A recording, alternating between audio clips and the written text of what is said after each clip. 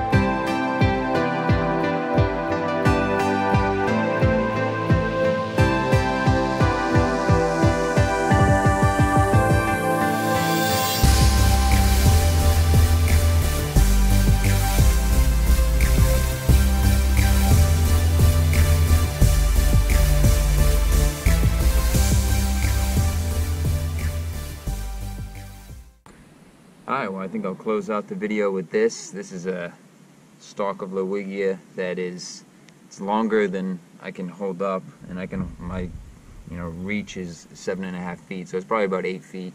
And I collected it from down in the deep water where it was just doing what it had to reach the sunlight. So obviously they're thriving, and yeah, just finding a way to live amongst all the other weeds out there.